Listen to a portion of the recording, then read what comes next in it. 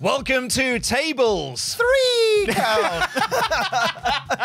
Welcome to Tables. Lists. And Chairs. Welcome back to another episode of TLC here on WrestleTalk. If it's your first time here at TLC, each of us have made a top 10 list about a certain category, which we're going to go through together, and we're going to point and laugh and mock it. Point and laugh and mock Pete. We've got a special guest on this show.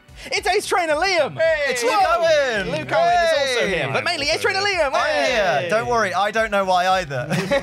Pete just said, want to come round and play? And I was like, yeah, why not? Why not? So today, as promised last week, we are going to be doing the 10 worst Survivor Series matches of all time. I didn't realize that Survivor Series, when it started, was just like, oh no, we'll have all elimination matches all night. Yeah. Wild. And It's a bit much. The wrestling doesn't hold up because standards have changed. Exactly, So, like, yeah. I have not got a lot of... I have got some early doors because some of them are just bad. That was such an era for work rate. You know? Come on. Zeus, man. Let's start with number 10, shall we? Pete, we've got a new way of playing the game today as well. I was going to explain that at the end. Fair enough. 3, 2, 1. Baron Corbin versus the... Wait. Oh, mate! versus- Oh, I went for a high five and you denied me, and I feel silly. You know, that's fair. Yeah. I understand. Can I say, right? Go for it. Whenever people talk about this match, when have you ever heard someone go, what a match? Such a great match. Everyone goes, oh my God, the screw job. He spat on Vince and he went, WCW. Yeah. Wow. Can we talk about anything else when we talk about this match? No one cares that this match exists. It's just the screw job. It's not their best, is it, really? No. And I also think their Iron Man match isn't very good either. Full of controversial opinions today. But like, I think it's bad.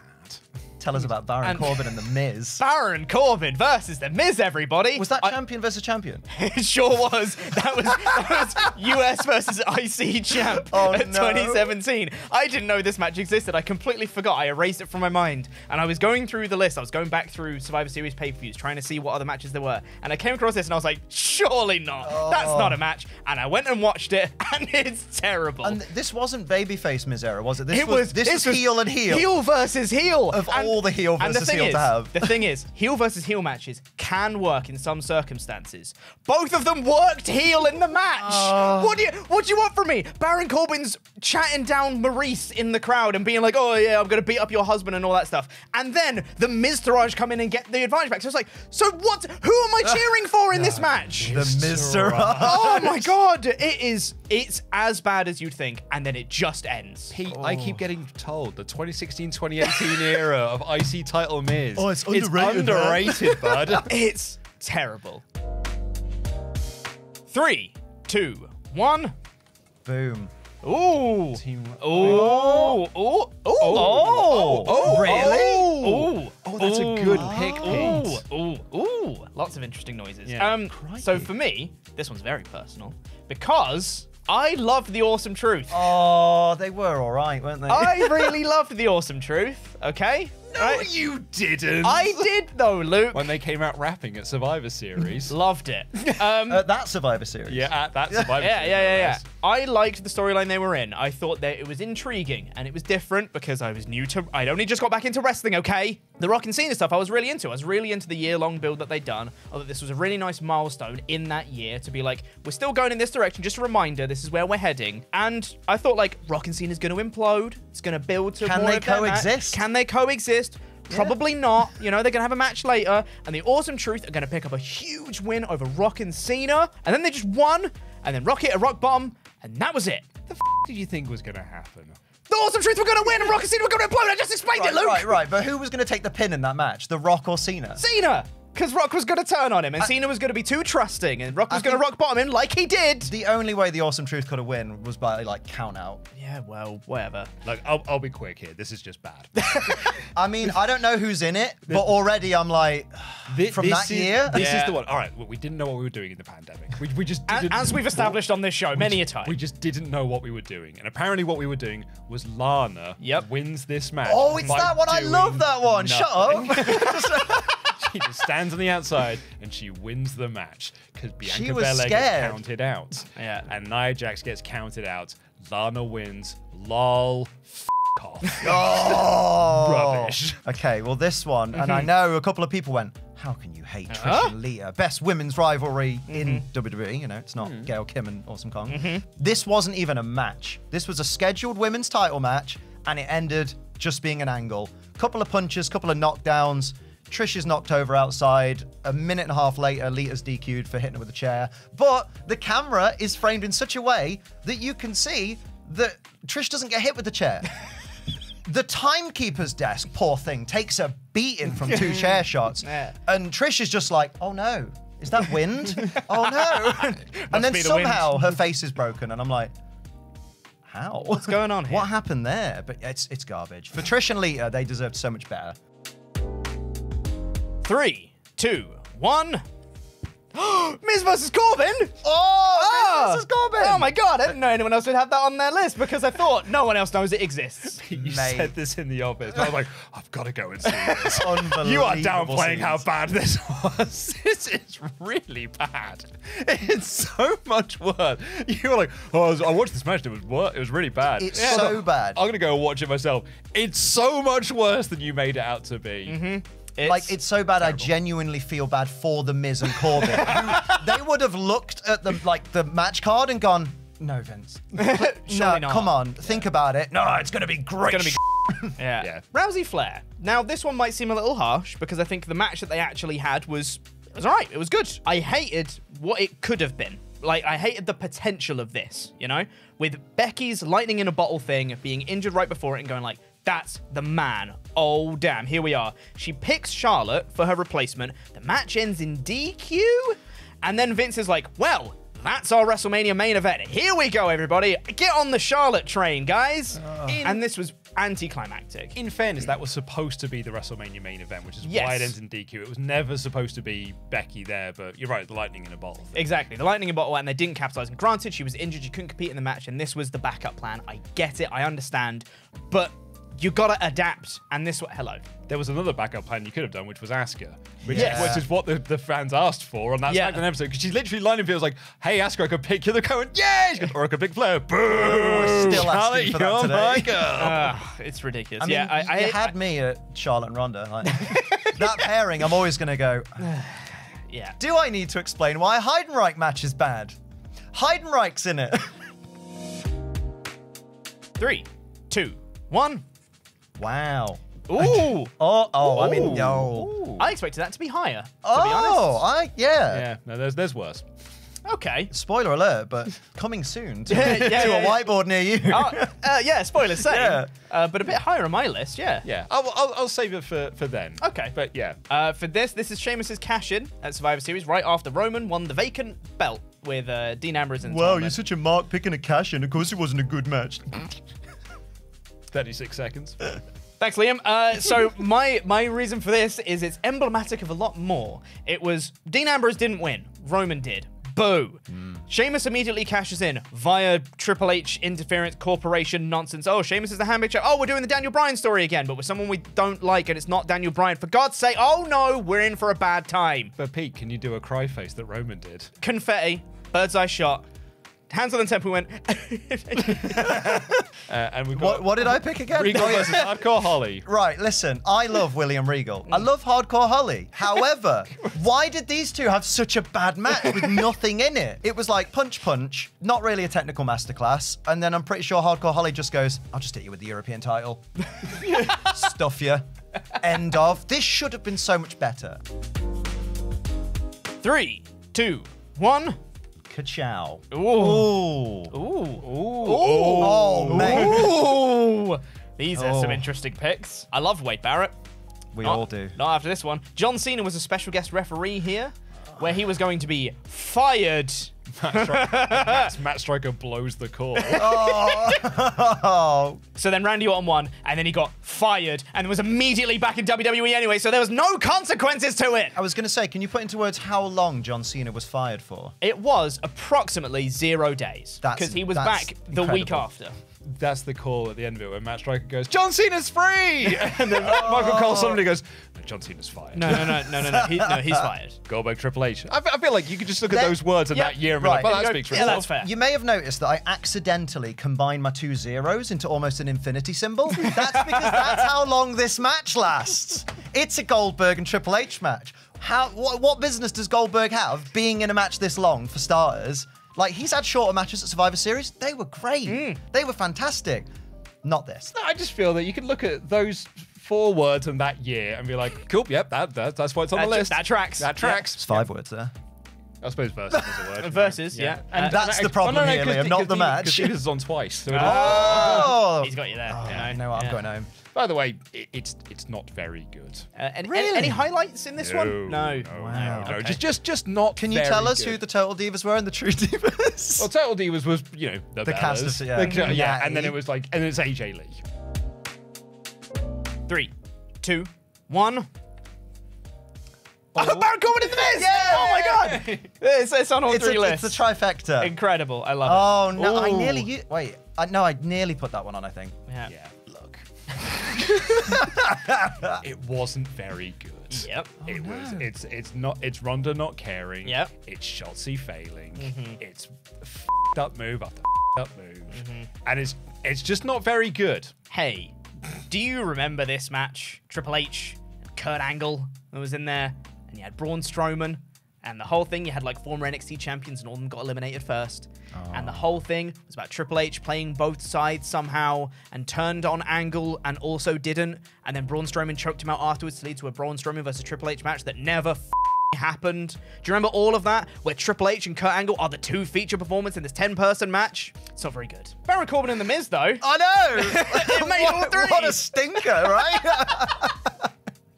I've been waiting here so patiently. I hope you can see the sparkle in my eyes every time you picked it, like, oh, these boys aren't ready. 3, 2, 1. Wowza. Oh! Oh, no. Wait. Oh, I was hoping we'd all pick Battle Royals. That would have been mint. Sorry, the Pizza Hut. That's what it is! Hey, Pete, tell us about the Pizza Hut Battle Royal. So, this was a celebration to The Rock, who wasn't there The Rock famously owning Pizza Hut. and was sponsored by Pizza Hut. Do you remember who won? Was it the Street Profits? I'm pretty certain, don't quote me on this, I think it might have been Omos. Winner of the Battle Royal was... Nope, Omos. How many eliminations? It was Omos. It was the Rock 25th Anniversary Battle Royal 25-man dual brand Battle Royal. Yep. That's exactly what it's called. That's a mouthful, like pizza. Pizza Hut, it's the Pizza Hut Battle Royal. Omos won, and it was a celebration to The Rock, who was not there. This was CAC. Hey, don't man, never the believe Immunity that. Battle Royal. Oh, yeah, I picked the Immunity Battle Royal, right? Because test wins, that's, cool. He does the crossroads better than anyone. Nice. He eliminates Billy Gunn, which made me sad, because I love Billy Gunn. Name someone else in the match. Raven. Of course you'd say Raven. You know what? I believe you. Yeah. Was anyone going to win in this match? Like, the match starts and you're like, who's going to win? I don't know. Not because it's going to be so competitive. It's because who cares? Yeah. All right, I hate this. Randy! How dare you? Uh-huh. How dare you put this on pay-per-view in the main event? This is in the middle of the Daniel Bryan story. This is what they thought the fans wanted. How dare you put this on pay? I paid money. I didn't. Ladies and gentlemen, we got him. But I could have paid money Figuratively paid money. for Big Show in 2013 going for the world title. Imagine How dividing dare the cost you? of the pay-per-view by the number of matches and going, this is how much I paid for Randy and the Big Show. 3, 2, 1. Whoa. Oh! It's up familiar. here now. Yeah. Oh, hello. Oh, yeah. The Bastion Booger's in the match. Yeah. Wow. Yeah. The best worker here is Bam Bam Bigelow. Poor Bam Bam. I love Bam Bam, and he's just in this nonsense match. This has a 0.81 rating on Cage Match. Wow. Wow. 0.81. That's dreadful. That's like 0.2 per doink, and then 0.01 for Bigelow. Poor Poor Bam Bam Bigelow. Bischoff Teddy Long. We already spoke about it, but goddamn, it's not very good, is it? Oh, stinky. It's just two GMs not having a very good match for way too long. This match is, if no one remembers, and how can you forget this unforgettable gem? For a minute and a half, Big Show chokeslams 3 people. He chokeslams and pins Midian so quickly that the timekeeper forgets to ring the bell for that elimination, but does it for all the others. Nice. And Bossman, he doesn't get chokeslammed and pinned. He runs away. He bravely runs away from the Big Show. He was scared. Who the man? Who the man? I was How very dare you? Honestly. that match. 3, 2, 1. Wowzers. Oh! You know, everything you said earlier about this. Oh, more clowns. More clowns. Hates clowns. Everything you said earlier about this, but more. Off. What are you playing at? How very dare How you. dare you? This match was butt ass. It ended with the Authority coming out because the whole. You know how this match is bad? Even the video package for it is bad. That's how bad this match is. Why do you hate all the wrestling I like? No, it's right. Listen. Okay, and the thing that made me laugh the most is that I was trying really hard to write this down quickly, and I decided to spell out Jacqueline in full. I could have just put Jackie. But basically, right, I implore anyone who hasn't seen this match, seek it out and watch it. I think it was 1999. Everything in the match is garbage, but my favorite moment is when someone tags in Luna. I don't remember who's on the teams now. And they go to DDT, the double DDT on Tori. And I think it's Jacqueline. And Jacqueline and Tori just go straight into the double DDT. But Luna doesn't move. So it's not a double DDT, it's just a single. And Luna just smirks like, well, I that up. I died laughing, but the rest of the match I had to watch, and I hate that. Look. What have you got against clowns? Well, I would have been 9 years old when this was on. Yeah. I would have been too old for this. It's Jerry, it's Doink, and Little People. And they've all got comedy names, and it's bad, and they should be ashamed of themselves. Can you name the little doinks? I can, because I've got it here. Without cheating? No, because it is Doink, Doink, Pink, and Wink. And then obviously on the Royal Family, it is Jerry Lawler, Queasy, and Sleazy. And Cheesy. I hate everything you just said. Yeah, Yeah. it's not very good. That. Really, this should be number 1, but I have something else at number 1. Interesting. Oh. 3, 2, 1. Hey, correctly named. With Palmer Cannon. Nice. Do you not remember network executive Palmer Cannon? He's Very so good. integral to that match. Yeah. Nice. Luke, I would have been 1 year old when this match aired, and that would have been too old for this match. Because what the are they playing at?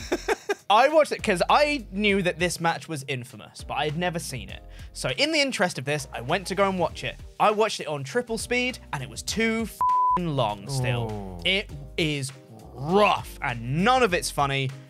Terrible. You downplayed how bad this is. This match sucks. You downplayed how Is this bad again this- Kurt Angle, this Triple is- H? This is the Triple one. H show. Triple H with when the triple he was cross. not an active wrestler. Yep. It's just Triple H pinning all your faves, Triple H being over. Do you know the thing that really me off about this match? And it really wound me up at the time, and it winds me up to this day. More than having to watch it. Everyone else is in dorky red and blue t-shirts. Apart from Triple H is in his own merchandise, because he's the only one who's allowed to be cool. He's the king of kings. I hated it so much. On your knees, dog. It achieves nothing. And it's set out to do so little and achieved less. And Yeah. I hated it. It's worse than that one, Pete. Are you sure you don't like it a don't know little about bit? that. There's a lot of passion. I don't know, mate. Have you seen this one? It's really funny. So we're changing things up a little bit for TLC, because normally that would be the end of the episode. Not so this time, because going forward, we have a leaderboard. So what we've done is we totaled up the points for each of our entries. Our lovely editor Adam, production hand Adam, Up the Adam. has totaled up all of the points for it. So all of our number 10 entries have received 1 point. All of our number 9 entries, 2 points, 8, 3 points, etc. I may be right. I may be wrong. So then we've got to the end, and we can have a definitive worst Survivor Series match ever. Can I say, I really like that system. So, in third, I've been handed this sheet of paper with the results. I'm not going to show it because it's a little bit see-through at the bottom. In joint third place, with 16 points overall. The men's tag from 2017, Should have been more. and Randy and Big Show. Oh! Okay, I hate both of those matches. They're pretty bad. I love that I picked neither of those. That's all me and Pete. I didn't need to be here today. In second, the Royal Family versus Clowns R Us with 19 points. I feel like I know what's number one. And in number 1 with 22 points, it is Teddy Long versus Eric Bischoff. Yeah! I guys. thought it was going to be Baron Corbin versus The Miz. actually. Oh. Amazing. Those are the worst Survivor Series matches of all time. Do you disagree? Let us know in the comments. And why not check out next week's episode, which is over on Patreon right now at patreon.com/WrestleTalk, where we will be going through, it's going to be me, Liam, and Tempest, and we're going to be going through the best pay-per-view opening matches of all time. That one will be way more positive. So join us for that one next week. We'll see you guys then. Jam that jam. Jam that jam. Jam that. Jam. He said it. Hey, look. It's Becky Lynch. She's It's back. Becky Lynch. It's also me praising something from Hell in a Cell 2019. That never Whoa. happens. Yeah, that's crazy. It feels against the rules. This match is really good. Yeah, it Yeah. is. It's them doing the first women's Hell in a Cell match again because they it up the first time.